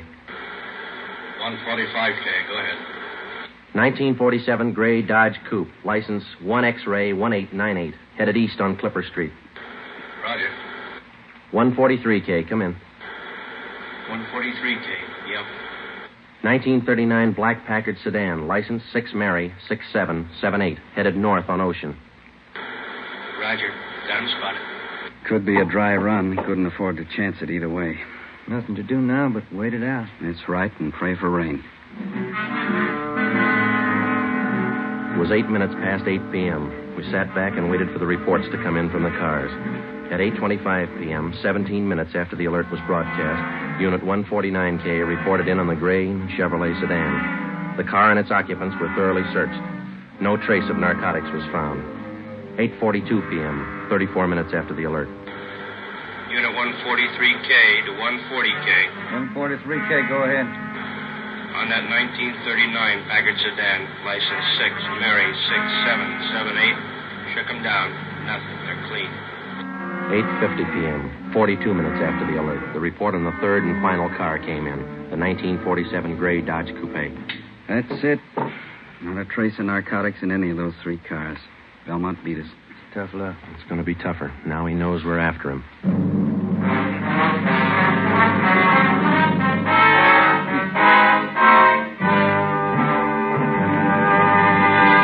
You are listening to Dragnet, authentic stories of your police force in action. Now, here's an authentic report from Fatima Cigarettes. In 1949, Fatima more than doubled its smokers from coast to coast. In 1950, enjoy Fatima yourself. You'll find Fatima extra mild. Because Fatima is the long cigarette which contains the finest Turkish and domestic tobaccos superbly blended to make Fatima extra mild. You'll find Fatima tastes much better. Fatima's superb blend gives you a much different, much better flavor and aroma than any other long cigarette. You'll find Fatima best in cigarette quality. Fatima has always stood for the best in cigarette quality. For a new year of greater smoking enjoyment, buy Fatima in the appealing golden yellow package. You will agree, Fatima is the best of all long cigarettes. The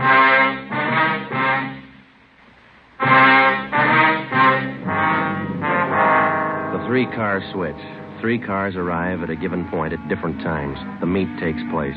The drivers of the various cars leave the given point at the same time. Each drives away from the point in a different direction, making it 3 times as difficult to follow them.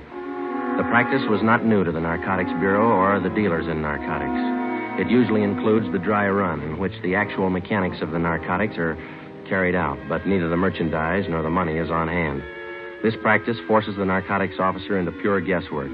If the officer doesn't follow up, the buy could be successful. If he chooses to follow up, he takes the chance of exposing himself and tipping his hand on a rehearsal. In the case of this particular car switch, we lost. But taken in the car roundup were 7 of Belmont's trusted runners.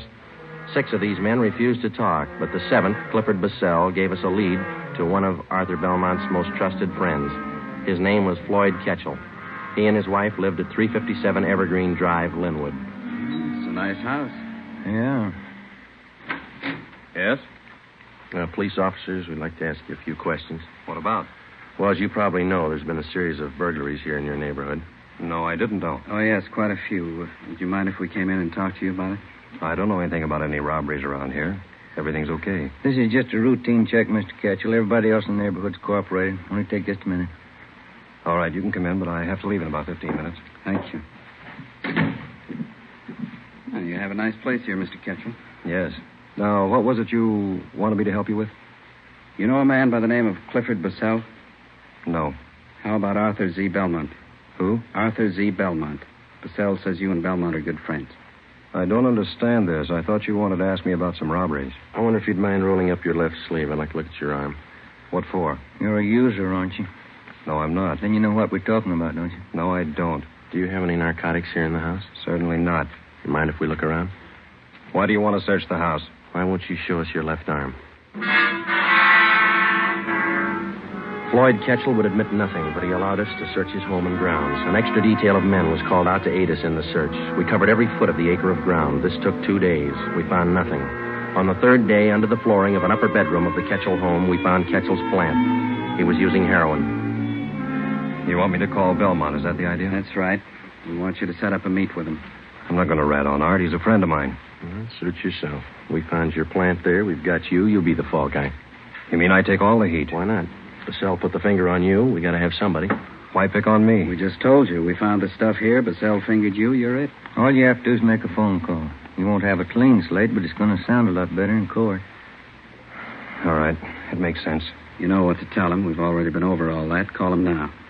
Friday, listen in on the extension. If Ketchel changes his mind in the middle of the conversation, I'll see that he hangs up. Yeah.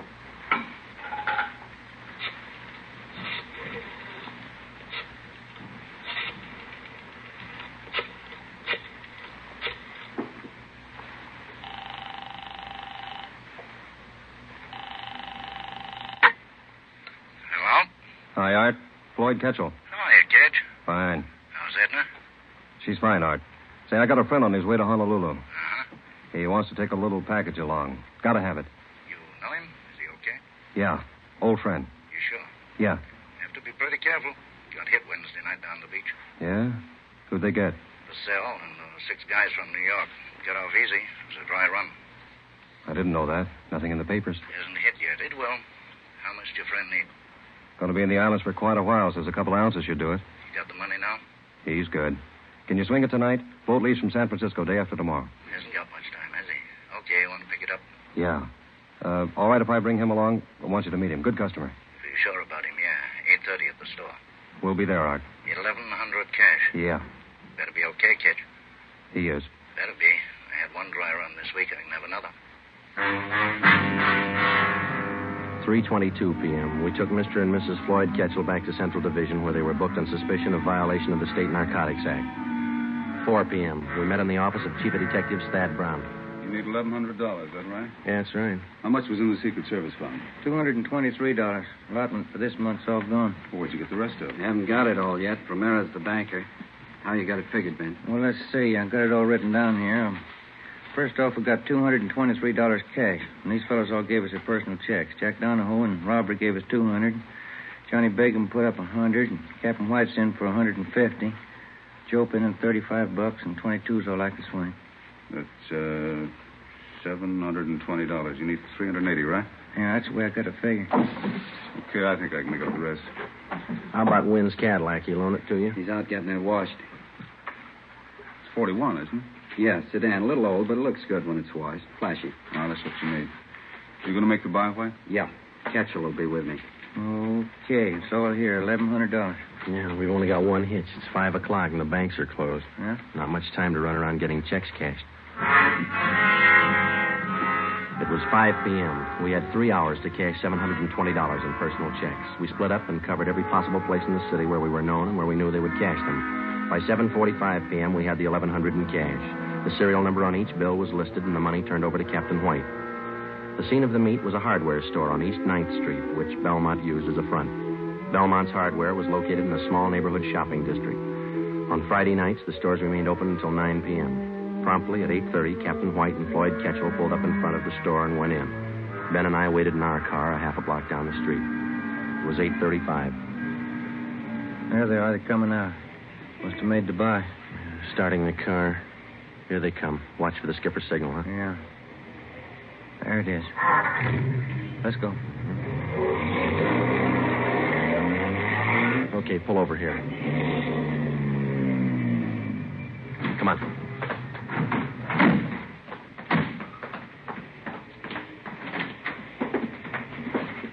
There's a clerk back there. You see Belmont? No. Yes, sir. Can I help you? Is Mr. Belmont around? No, sir. He just stepped out. You sure? Yes, sir. He went out the back door not a minute ago. Bigham and Cassidy are out there, aren't they? Yeah, he won't go for it. Oh, there's Mr. Belmont. Mr. Belmont, these gentlemen want to see you. Running up the stairs to mezzanine. Come on. All right, Belmont. Wait a minute. What's that barrel? Watch it. Look out! Pushing that barrel down the stairs. You all right? Let's go. Come on. There he is. He's trying to reach that skylight. Belmont, get on. You'll never make it. He's slipping, Joe. Belmont!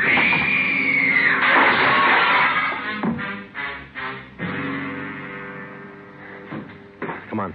He didn't do that showcase any good. Yeah, he's through. Piece of that glass. Right through him. Yeah, it's a rough way to go, and Yeah. At least narcotics didn't kill him. didn't it?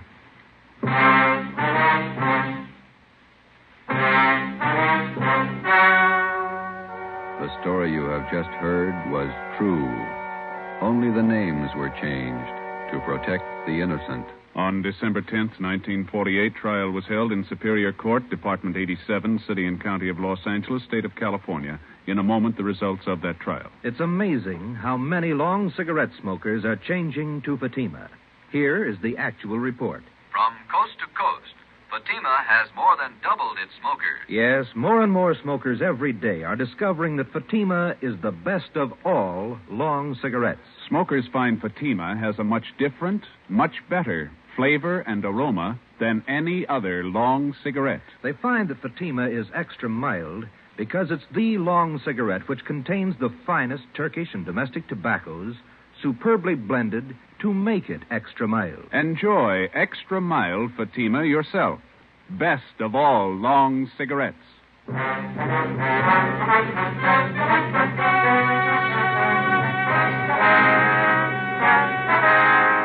12 members of Arthur Z. Belmont's narcotics gang were finally rounded up by federal, state, and local authorities. All 12 were tried and convicted of violating the Harrison Act and the State Narcotics Act. They received sentences as prescribed by law and are now serving their terms in state and federal penitentiaries. You have just heard Dragnet, a series of authentic cases from official files.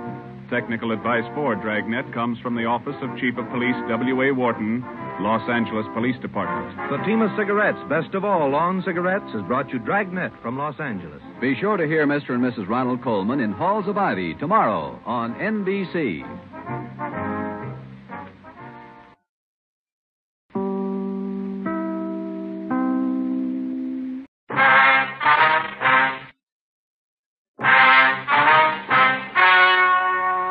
Ladies and gentlemen, the story you are about to hear is true.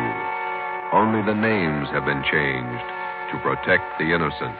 Fatima Cigarettes, best of all long cigarettes, brings you Dragnet.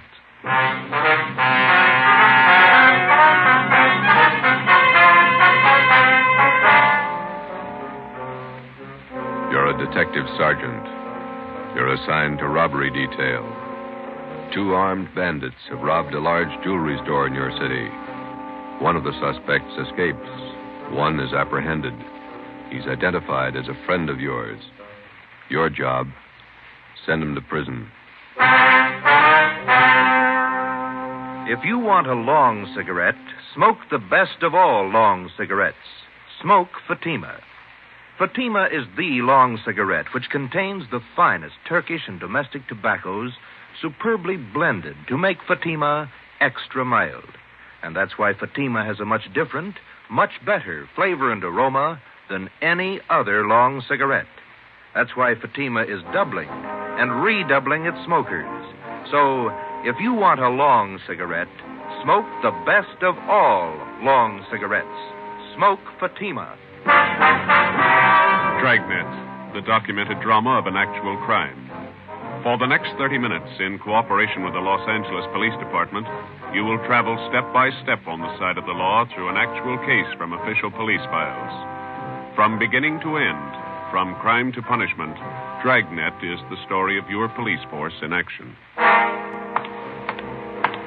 It was Tuesday, February 8th. It was cold in Los Angeles. We were working the night watch out of robbery detail. My partner's Ben Romero. The boss is Thad Brown, chief of detectives. My name's Friday. I was on the way over from the city hall, and it was 8:35 p.m. when I got to the second floor of the Georgia Street Receiving Hospital. Treatment room. Joe, hi. Hi, Doc. Ben, how's it going? Okay. It hurt for a while. Doc gave me an injection. 6 of a grain of morphine, Novocaine injection. The bullet still in your shoulder? Doc's about ready to take it out. As soon as I get the wound cleaned, here's the soap and water, nurse. Alcohol sponge, please. How's it look, Doctor? Well, there's the x-ray. Shallow penetrating wound in the deltoid area. Sludge, larger than the soft tissue right here. Oh, yeah. No bone involvement. Luckily, the bullet was spent. That's good. Feel okay? Sure. Nurse, methylate applicators, please. Thanks. Let's see now. Where'd you leave Tyler, Joe? Interrogation room. Reynolds and Thompson are with him. Let me have the probe, nurse. Yeah. Feel anything, Romero? No. That's it. You hear that? Hear what? Located the slug with a probe. Oh. Nice. Faucet.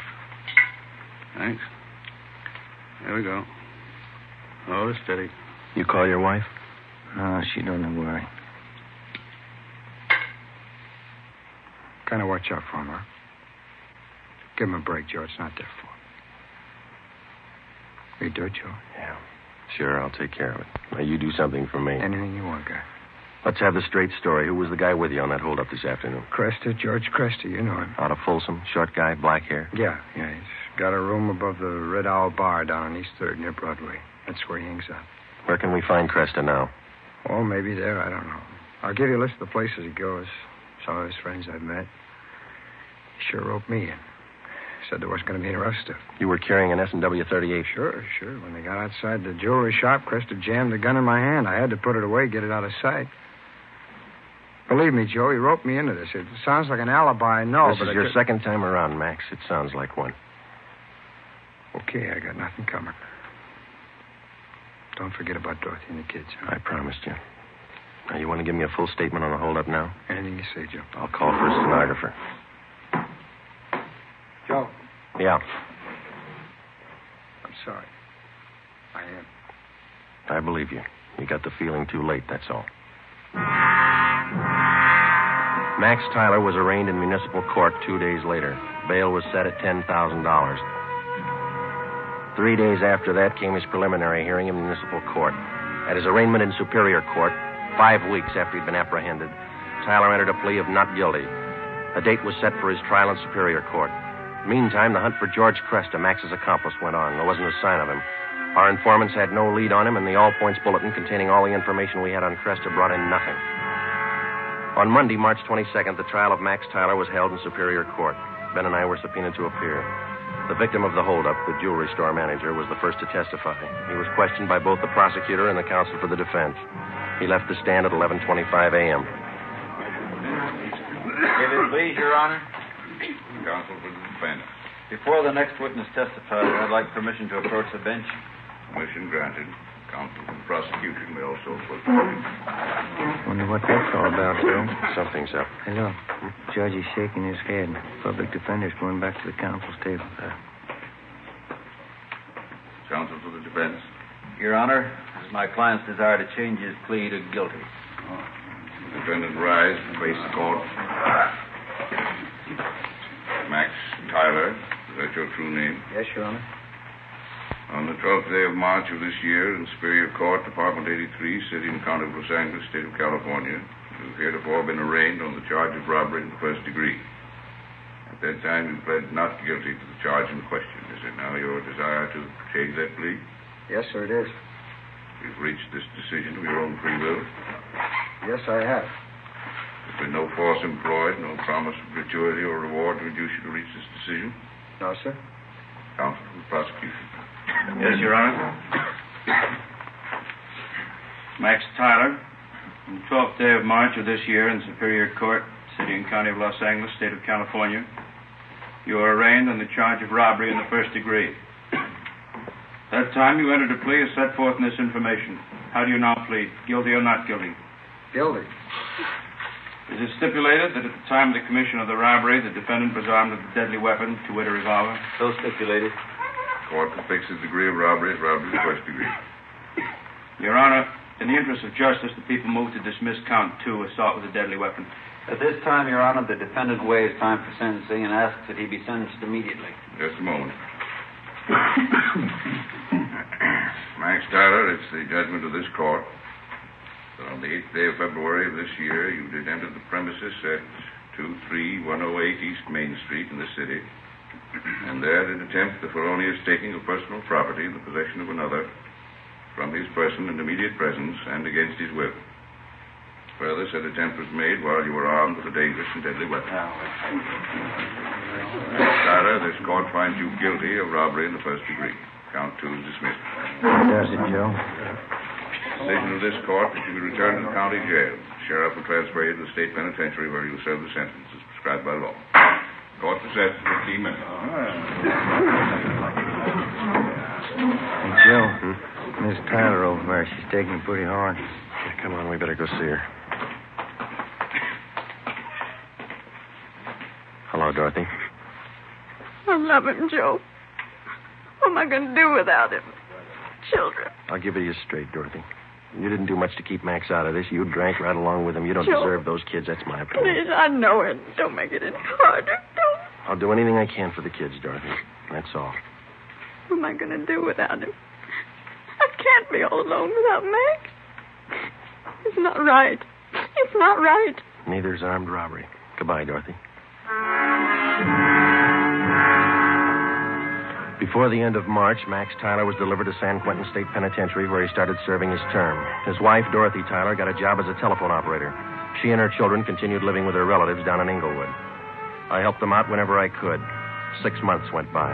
Every 2 weeks, faithfully, Tyler wrote me a letter from prison. I answered most of them. While Ben and I worked on other jobs, the search for George Cresta went on.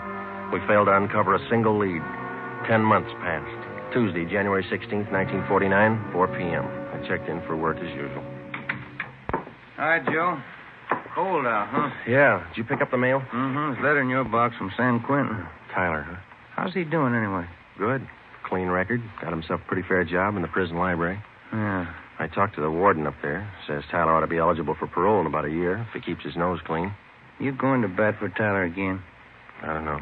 See what happens. How can you see anything in that guy? He's giving you nothing but trouble. Oh, a lot of people are giving him the same. Maybe that explains it. Not for me, it doesn't. I wouldn't trust him with dirty laundry. I get it. Robbery Friday. Joe, this is Dorothy Tyler. I got to talk to you. Yeah, Dorothy, what's the matter? I found Cresta. I saw him. What? George Cresta. I know where he is. I saw him downtown. I followed him to his place. You sure it was him? I'm positive. He's staying at 134 Jesse Street. It's a rooming house just off Alameda. 134 Jesse. Got it. Thanks, Dorothy. Come on, Ben. 8 minutes later, Ben and I were interviewing the landlord at 134 Jesse Street, a cheap rooming house down on the south end of the city. The landlord's name was Peterson. We showed him Cresta's mug shot, and he told us he was in room 11. We went up a dark, narrow stairway to the second floor.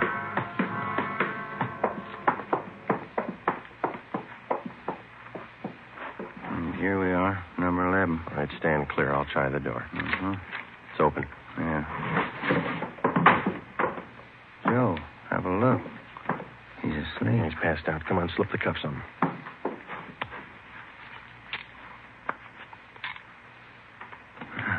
That was easy. All right, I got his gun. He's been drinking, all right. He'll have a big hangover. He'll have a long time to get over it. George Cresta was booked at county jail on suspicion of robbery. 2 months and 3 weeks later in Superior Court, he was tried and convicted of assault with a deadly weapon and first-degree robbery and sentenced to the state penitentiary. The day after Cresta was sentenced, I was called to the office of Chief of Detectives Thad Brown. Friday, this Max Tyler is coming up for parole in a couple of months. He's a friend of yours, isn't he? That's right, in a way. You've been writing letters to the warden. You've talked to the parole board about him. Understand you're helping on his kids. A few presents. They haven't had much of a break. They're just youngsters. You're working hard to get Tyler's parole. Do you think he's worth it? Well, I was off both him and his wife, and then she gave us that tip about Cresta, and Tyler's got such a good record up at Q, I figured they'd earned another chance. You're sticking your chin out, Joe, helping a con to get a parole. I think you'll realize that. Well, I believe he's a good risk now, Chief. He's pretty weak in some things. He needs direction, that's all. His wife's getting better. She might help more than she did. I hope both of them are worth it. If anything happens, I know I'm going to get it from all sides. You really think some men deserve another chance, don't you? Yes, sir, I do. I wouldn't want you working for me if you didn't. 2 more weeks went by. Tuesday, April the 19th. Ben came down with a bad cold and had to lay off work. At the same time, a new gang started a hold-up campaign among the liquor stores out in the Wilshire district. A new rash of armed robberies broke out in the central area. There was an attempted bank robbery. It was a bad week. Ben got back to work on Saturday. Rough time, huh, Joe? Busy, yeah. Did you beat that cold all right? Sure, I feel much better. Doctor gave me some new medicine. Works good. Oh, that's fine. Maybe I'll knock off early tonight if nothing's doing. That's a good idea. Shouldn't be Joe, too much tonight. Teletype for you. Just came in. Oh, thanks, Larry. Sure. What's the matter, Joe? What is it? Max Tyler. He broke out of prison this morning.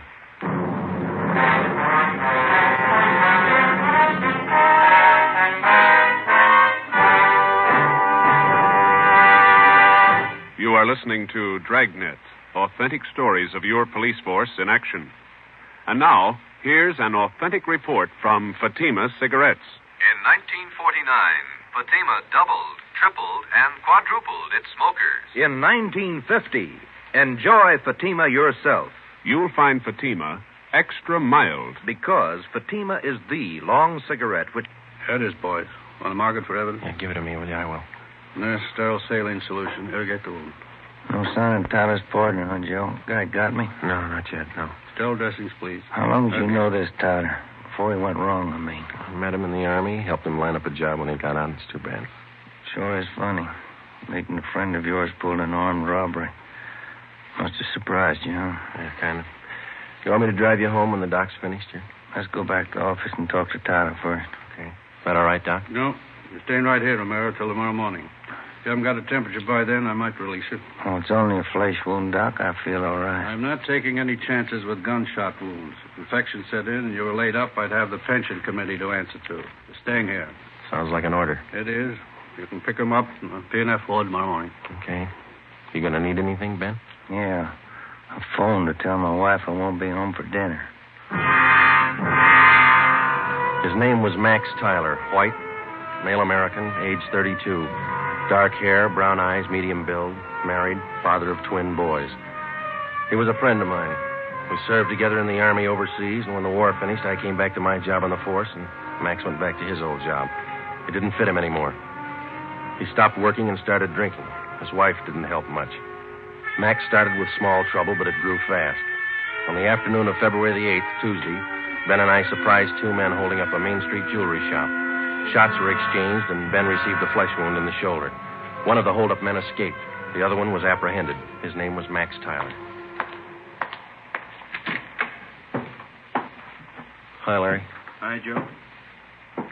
Glad you got here. Tyler says he won't talk to anybody but you. Okay, boy. Thanks for standing by. Sure. I'll be outside if you need anything.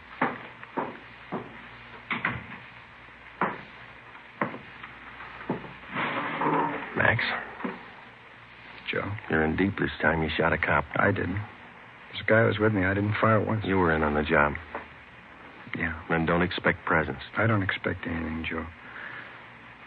Glad you came back. I don't want to talk to those other cops. I work in the same department they do, same job. Well, it's easier to talk to you. What's your story? I was crazy to try it. No alibis, Joe, but I didn't know what I was doing. Believe me, I just didn't realize. I won't buy it, Max. You told me the same thing 14 months ago when they picked you up for those bum checks you were passing. Sure, I hung some paper, but I'm no hood, Joe. You know that. I was drinking. I needed dough for Dorothy and the kids. You got to believe me. I need a break. You said that before, too. I went to bat for you, got off with 6 months and 3 years probation. Now you turn up with another caper. I know, Joe, I know. I'm sorry. You're sorry once, Max, and it works, but one free ride's enough for anybody. Now, that's it. Did I say I wanted that kind of a break? I'll serve my time, Joe. I'll serve every day I owe. I mean, what can you tell me you couldn't have told the other cops? I want to ask you a favor. Yeah? I know you're going to hook me on this. So while I'm doing my time, Dorothy and the kids are staying with relatives out in Inglewood. If you'll... Well, just keep an eye on them, you know, Joe. I don't mean dough. Dorothy can work with